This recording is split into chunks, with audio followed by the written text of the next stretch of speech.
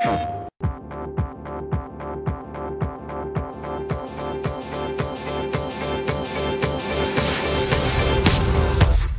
sentimental, not sentimental, no romantic, not disgusting. Buckle up for the most authentic racing experience ever on a handheld as the acclaimed Gran Turismo series races onto the PSP system for the first time ever. Let's go slowly, discouraged, distant from other interests on your favorite weekend.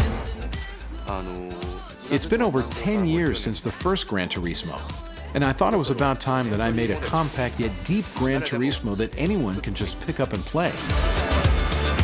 Running at a super smooth 60 frames per second, Gran Turismo for PSP combines stunning graphics with amazing depth and variety.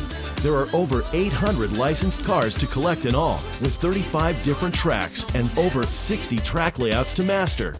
Plus, with wireless ad hoc mode, you can challenge your friends anytime, anywhere, with a mix of unique multiplayer racing modes. There are 3 ways that players can enjoy racing against their friends. The first mode is the standard race, which lets players pick their cars and race head-to-head. The next mode is called Party Race, which gives a head start to certain players to even the playing field and makes races more competitive. And then there's Shuffle Race mode, which changes the car lineup, assigning slower or faster cars to players to even the playing field. I think these modes really maximize the potential of ad hoc and how it lets people interact and have fun with the game. And there's more to wireless ad hoc mode than just racing. You can trade and share cars with friends to expand your collection. Plus, down the road, you can transfer your car collection over to Gran Turismo 5 for PlayStation 3. Gran Turismo for PSP gives players the full Gran Turismo experience while delivering a brand new twist to the series. Gran Turismo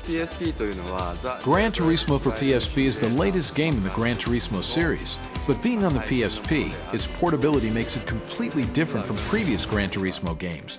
On the PSP, we've designed it to be more of a party game, a brand new way to experience Gran Turismo.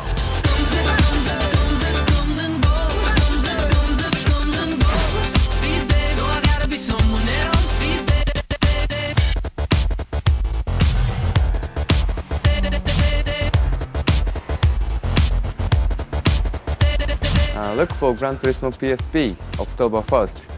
Enjoy!